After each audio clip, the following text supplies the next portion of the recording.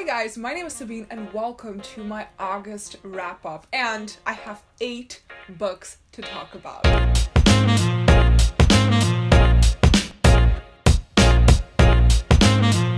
So, as you all know, kind of like my thing, what I'm known for is that I am a really slow reader, but August has surprised me because I have finished 8 books, short stories, non-fiction works, fantasy books. I have read so many things. I think my brain was like, Sabine, this is your last month of freedom of 2020, so just, read some books. Let's just get into the wrap up, and the first book that I have to talk about, I already mentioned this in my July wrap up, but I actually finished it on the 2nd of August, and I just want to have another excuse to talk about this book, and that is The Poppy War by R. Kwan. This was the July and August pick for the World Readers Book Club, which is a bi-monthly book club that I'm co-hosting together with Leonie from the Book Leo. I think you would classify this book as an adult grimdark fantasy in which we follow our main character called Rin. She is a dark-skinned girl in this world called the Nakara Empire, and there is a lot of racism, first of all, going on in this world, so she's definitely looked down upon, first of all because of her skin color, but also she comes from quite like a poor family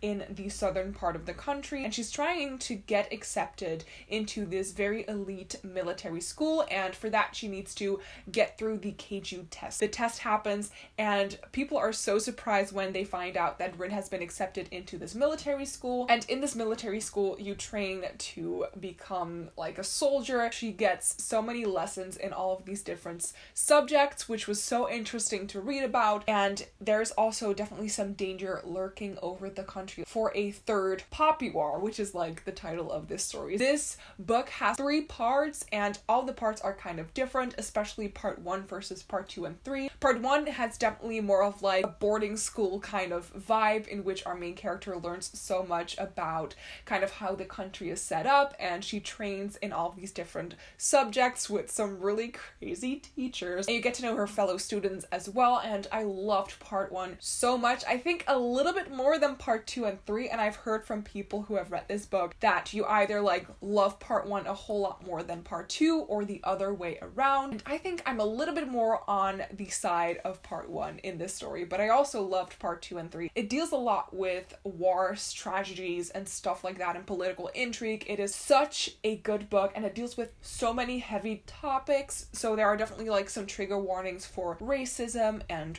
rape, self-harm, and so many other things that you need to look out for if you're gonna read this book. So it's a very heavy, very action-packed fantasy story, and I loved the crap out of this book, and I think I gave this one like a 5 out of 5 stars, and I cannot wait to read The Dragon Republic, which is the sequel, but it's very big, so we will see when I get to it. After that, I wanted to read something else than fantasy, and then I picked up Loveless by Alice Oseman, and this is one of her most recent releases about our main character called Georgia, and Georgia has never been in love before, and she's really quite confused with like who she is, and she struggles a lot with that, and she's also going to university together with 2 of her best friends, and she gets introduced during this book with the terms asexual and aromantic, and she's kind of like trying to figure out what her identity is and stuff like that. So overall, I really quite enjoyed this book. I just love Alice Oseman's writing style, so whenever I pick up one of her books, I know that I'm going to be able to finish it in just a couple of days, even though this book is like 430 pages, so it's a pretty big YA contemporary. And what I really liked about this book is definitely,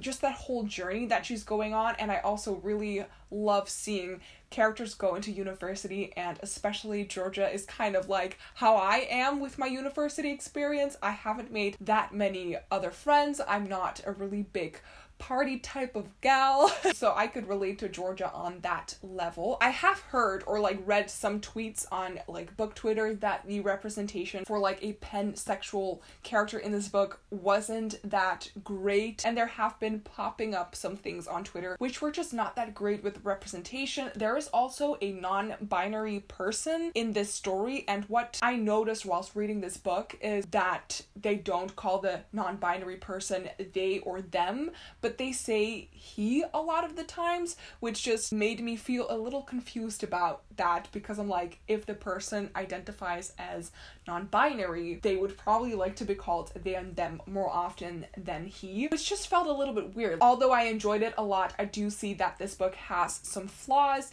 I think overall I still rated it a 4 out of 5 stars, but maybe the more that I read reviews about this book, that rating can be adjusted. After that, I finished a non-fiction book, but it deals with such important and heavy subjects, and that is White Fragility, Why It's So Difficult to Talk to White People About Race by Robin DiAngelo. I just wanted to finally finish this book because this is a non-fiction book about racism and anti-racism written by a white author, and I have definitely learned some really good topics from this book, and this book introduced me to them, and I've been looking up lots of things online, but I just want to read non-fiction books about racism or anti-racism written by Black authors. By the way, I have some links in the description box down below regarding the Black Lives Matter movement, but also just for some information about the LGBTQ community, because I just also talked about Loveless and stuff like that. The fourth book short story that I want to talk about is The Red-Headed Leak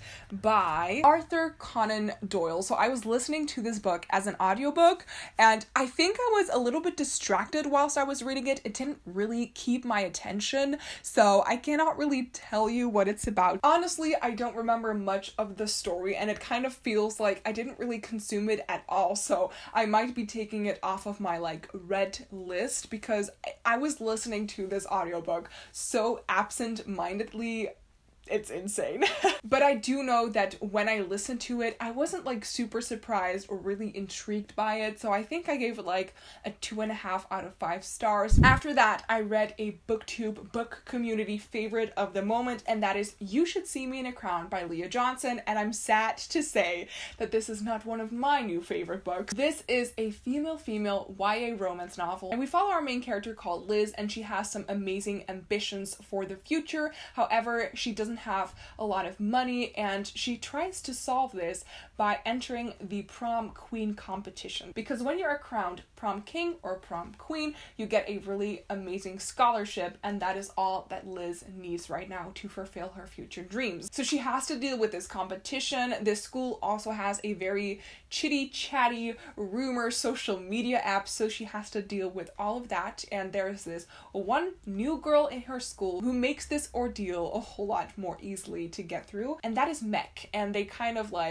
form this friendship, possibly a little bit more than just that. And what I really liked about this book is definitely the female romance. I thought that was really amazing that was represented in this book, and also that our main character is a Black girl. This was a very happy story, but it was also a little bit cheesy, and it has one of my pet peeves that I have with books in it, and that is insta-love. To me, this romance was very insta-lovey, and I just don't like that about books personally, so that already made me love and root for the romance less in this book. I do know that insta-love is a valid thing and that people definitely experience it. I rarely see this about contemporary novels, but with this one, I wish that it was 100 pages longer to kind of get to know the characters a bit better. What I also didn't particularly like is that all of the side characters kind of blended into the same person for me. So in my head, all of the guys were these stereotypical jocks, and all of the girls were these stereotypical mean girls. So that was a little bit sad. One other thing that I want to mention that I did really like about this book is that sickle cell disease is mentioned in this story, because it was just very interesting and I think necessary to get to know a bit more about the disease. I think I'd gave this one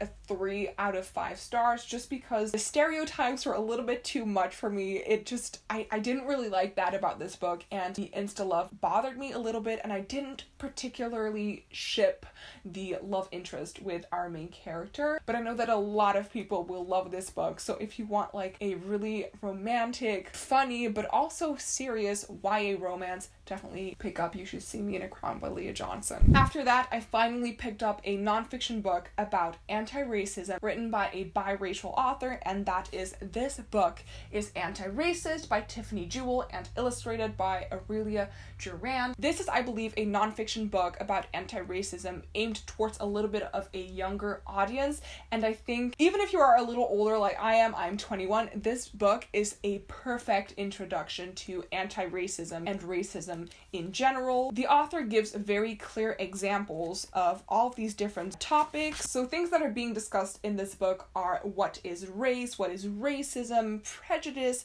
taking action, interrupting people, solidarity, spending your privilege, allyship, building relationships, loving yourself. It deals with so many different topics, and all of the illustrations in the book just, they are also so pretty. What is also very present in this book is different activities. So the author encourages you to like write down who you are, what are kind of like the labels that you identify with, and it was very interactive. It was really informative. I think that this would be a perfect first book to read about anti-racism. It was just really good. That's all that I have to say for it right now, and I definitely encourage you to pick this one up if you want to get to know more about that subject. Let's go on to book number 7 that I have to talk about. So from August until October, I am co-hosting the Conjuring of Read-Alongs together with Jasmine from Jasmine the Reader. So we are currently reading the A Darker Shade of Magic trilogy by V.E. Schwab. And in August, I finished reading A Darker Shade of Magic, the first book in this trilogy, and this was actually a reread for me because the last time I read this book,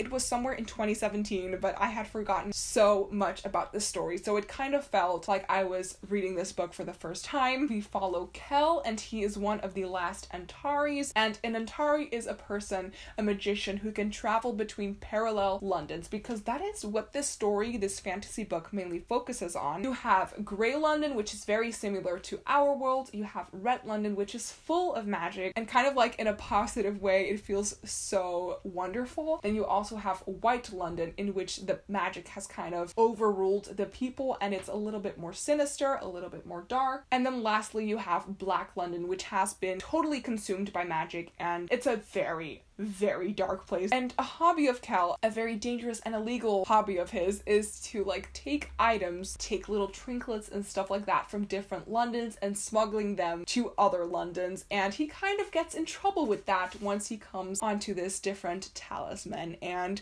you kind of follow the story from that point on. It is written in third person, but there is this other really big character in the story as well, which is Lila Bart, who wants to become a pirate. Her story and Kel's story kind of get mixed up, and I enjoyed rereading this book so much. I definitely think the world building in this book and the characters are my favorite things about this. I don't know how Victoria Schwab does it, but her writing style is just so amazing that she makes you care for even the side characters. Even if they are only in the story for like 20 pages, you are already like, damn, this is making me feel things. Oh my god. And I just really love the story. I love all of the different Londons, and they intrigue me so much, and I cannot wait to continue on with this trilogy, so I will definitely be starting A Gathering of Shadows very soon. And then last but definitely not least, I read Nachtvlinder by Teske de Schepper, and if you are Dutch, you have probably heard from Teske. So she has been making YouTube videos for over, I think, 10 years, and I started following her around that time when I was like an 11-year-old girl. Back then, she mainly made like makeup videos, but now she's more into like lifestyle and sharing her love for vegan food and plants, and she has written this book, I think, somewhere at the end of 2019. This is, I'd say, a mixture between nonfiction and poetry, and I didn't really know what to expect. I never really pick up a book written by a YouTuber just because, I don't know, some of them just seem like not necessary or like they would be a disappointment, but this one was definitely not. It dealt a lot with subjects such as loving yourself, doubting yourself. Teske also talked a lot about love, not only for her friends, not only for her partner, but also for animals. I feel like I'm going through a lot of the things that Teske has been going through in her life as well, such as comparing yourself, not really loving yourself sometimes, doubting what you can do, and just, I don't know, I could recognize myself so much in the struggles that Teske had. Her talking about it made me feel so encouraged and calm, and I don't know, it just helped me so much to read about those subjects. So I give this one a 4 out of 5 stars, and I cannot wait to see what she will write next, because I really enjoyed reading about her poetry, and the little like nonfiction or even sometimes fiction stories in between felt just perfect. and I really enjoyed this story. Okay, this video was surprisingly a struggle to film. I couldn't really like find the words that I wanted to say and it didn't come out right, but I hope that you enjoyed this video. If you did, please give it a thumbs up. You can subscribe to my channel by clicking somewhere here on the screen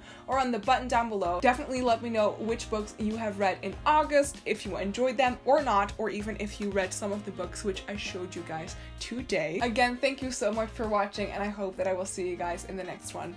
Bye!